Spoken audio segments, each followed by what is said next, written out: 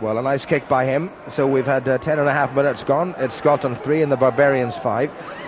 Useful restart kick by the Barbarians, and they might just have regained it. Leonard tries to winkle it out. Now Jenkins. Good flat pass. Satala, who's very strong indeed, and kicks out of a tackle. There's a typical Fijian one-handed piece of play. Perry needs some help. Ruben Kruger, the Springbok, is there. Scott Gibbs doing a flanker's job, and he's won it. Howley, Jenkins, Delalio on the burst.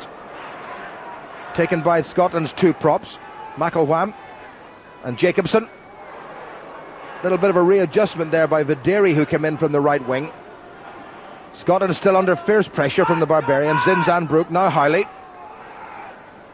Plenty of enterprise and still decent Scots defence. Didier Minis looking to see if the Scots are offside. Back inside to Zinzanbroek. Great Scots defence there. Still the black and white jerseys trundle forward. Jason Leonard. That was a bit too quick even for Rob Howley. That's a nice dummy by the former world skipper.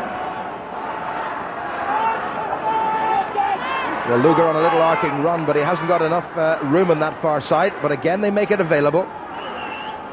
This has been terrific continuity by the Barbarians. Howley waits. Now Jenkins. This is Videri, immensely strong. And that's a lovely pass, and it's Perry for the second Barbarians try. And again, that Southern Hemisphere sleight of hand has set up an Englishman for a try. And that was simplicity itself. It's all about creating the space and trying to just get a little penetration across the gain line. Well, it's not only sleight of hand. Videri here, pass off Neil Jenkins. There's nothing on here.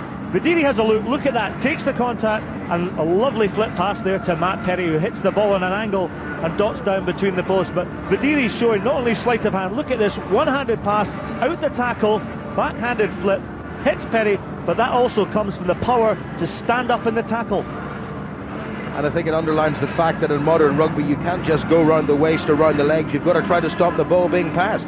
Absolutely, and obviously with the Barbarians stringing through, 8, 9, 10 pieces of play there against a lateral defence, it ended up with Matt Perry going between the posts.